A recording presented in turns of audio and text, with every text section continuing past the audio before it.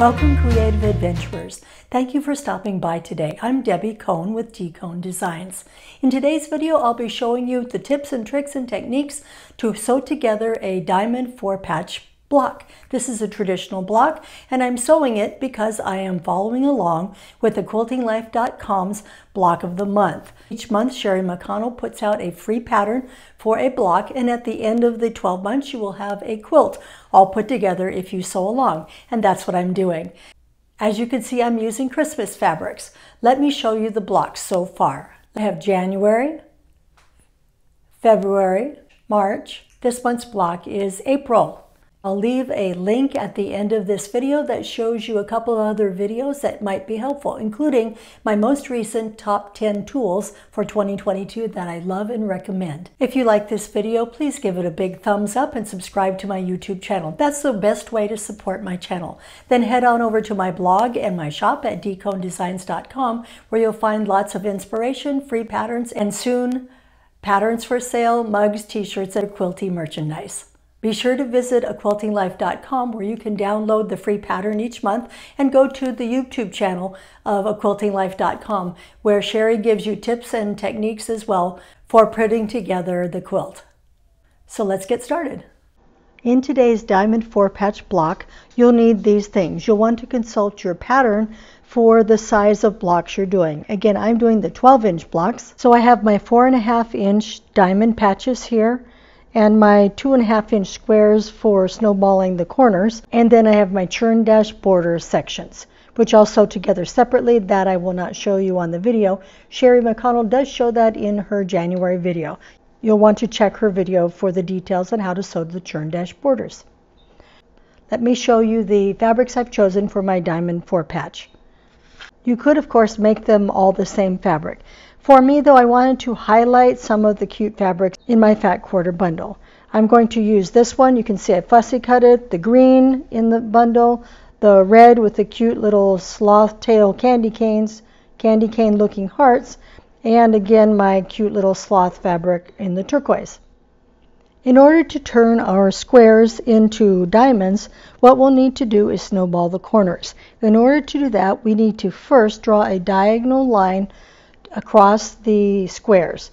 One of the ways to do that is to line your squares up with the points along a line on your mat, like I've done here and here, lining it up just right.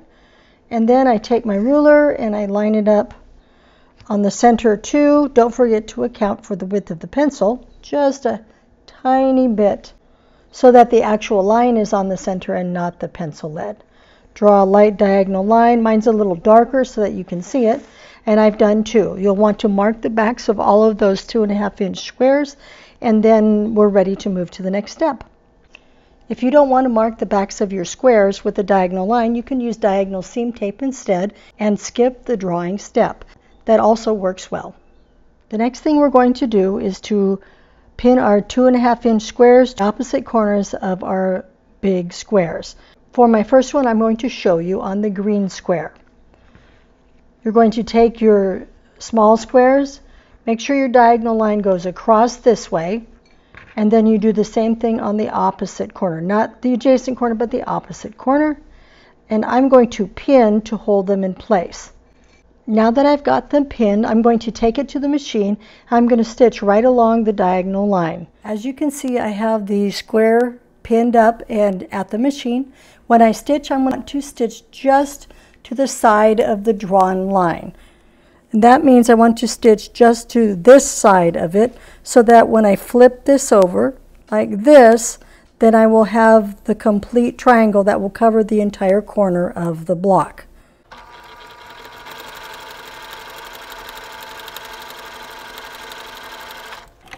Okay, you can see I've stitched just to the side of the line, so that when I fold it over like this, it will cover the entire corner. That's why it's called the stitch and flip method. Let's do the other side. So I rotate my block and I do the same, making sure that these are lined up.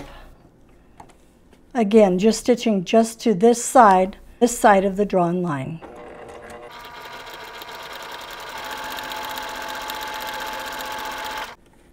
And there you go. Now we're going to repeat with the others right here. And then I'll come right back and show you the next step. Now that I've sewn my corners on the opposite sides, the next step is to check. I just gently press it over, make sure that it's going to clear the edge of the block, and then trim this excess here. Trim it to about a 1/4 inch seam.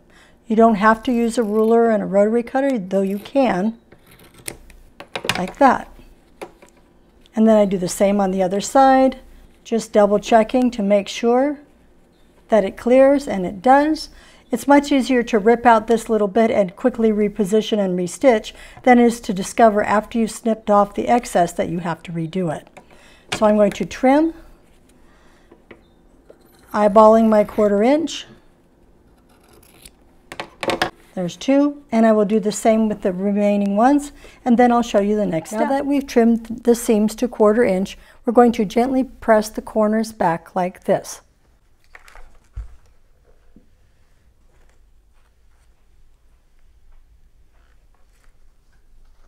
And 4. The next thing we're going to do is do the exact same thing on the opposite sides.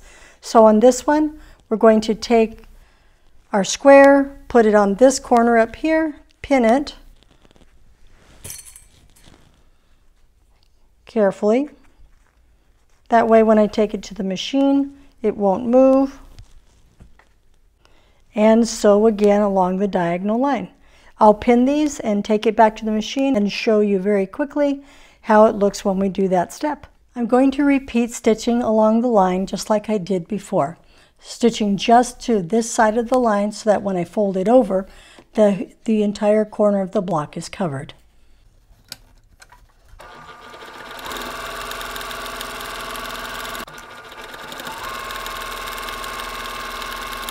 You could of course do this assembly line style, whichever way is best for you.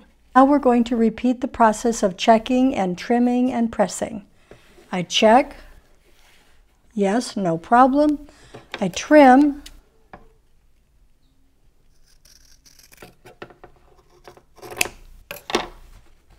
and then I'm going to take it to the mat and press. And now we press the other 2 corners. Lay my iron down, give it a quick press on the seam, flip it back, flip the other one back, press gently. The next thing we'll need to do is to square up these units. Check your pattern for the exact size that you'll need. The next step is to square up your units. There's a couple of ways you can do that. You can do what I'm going to do here, and that is to use a 4.5 inch square ruler and cut on all 4 sides, centering it evenly, or you can actually use your mat and do that. I'll demonstrate both ways.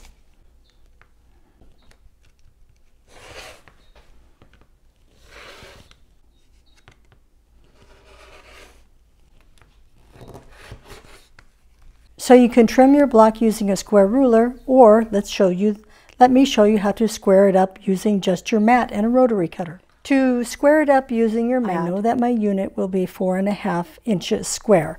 So I'm looking at my mat, I line up one corner at the 4, I go over to the 4.5, and I notice there's a little bit extra. So I'm going to center it over just slightly, so I split the difference just ever so slightly, making sure it's lined up down here. I take my ruler and I'm going to trim just a bit on both sides. On this side it's at the 4.5 inch mark.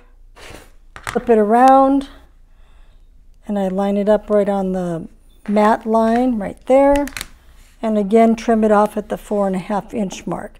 Because I've split the difference on both sides, it will come out equal when I'm finished. Okay, now it's 4.5 inches this way. I just need to do the other side. So I rotate the block and I do the same thing, lining it up on one mat line here, looking over. I've got about 1/8 of an inch again, so I'm going to split the difference, move it ever so slightly, and then trim one side at the 4.5 inch mark. Flip it around, line it up again. There you go, 2 different ways to square up your units. I suggest that if you anticipate trimming squares very often, that you invest over time in a set of square rulers. That will make it go much faster when you're trimming blocks, especially in the sizes that you are most likely to quilt. There we are, our 4 diamond units. We're ready to sew it into a complete block.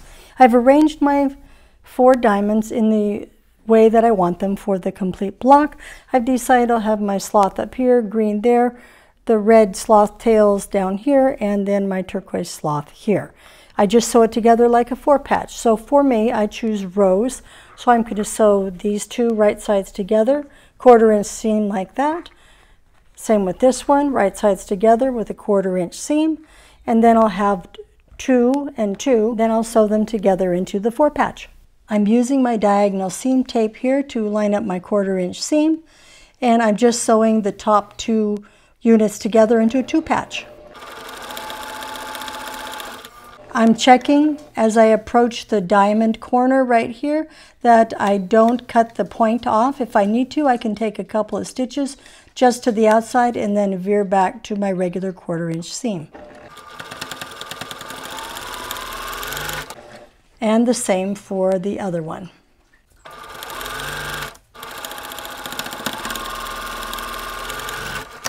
These are my 2 patches. I'm going to press the seams open and then sew them right sides together with a 1/4 inch seam to make the 4-patch. Let's do it. You do have 2 choices here. You could either press the seams open or you could press them in alternating directions to nest the seams. I think I'm going to press mine open. I gave the seam a good press first. I'm finger pressing to help get it started. Use the nose of the iron.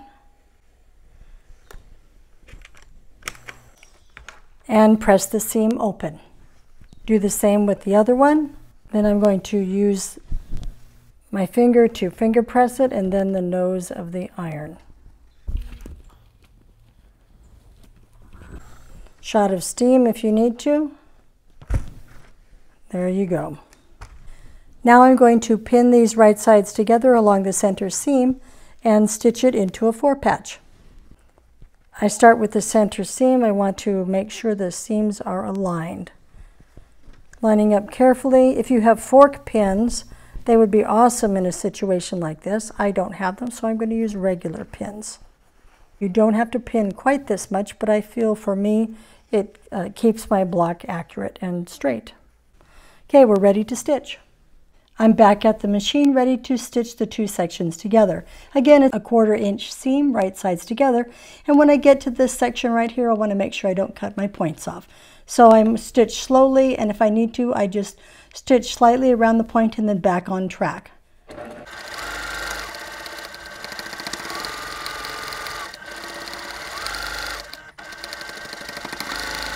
And there's our diamond 4-patch block. The only things left to do are to press the center seam open. I'm going to press it open to reduce the bulk. And then I'm going to add my churn dash borders. And I'll come back and show you what the final block looks like. The last thing to do before we attach the churn dash border is to square up the block. I'm not going to show that again because I did show 2 different ways earlier. You just use the same process, either a square ruler or your ruler and the mat. And there it is, the completed diamond 4-patch block. That's for the A Quilting Life block of the month for April 2022. I hope you enjoyed today's video. If you like this video, please give it a big thumbs up and subscribe to my YouTube channel. That's the best way you can support my channel. Thank you for stopping by. I'll see you next time.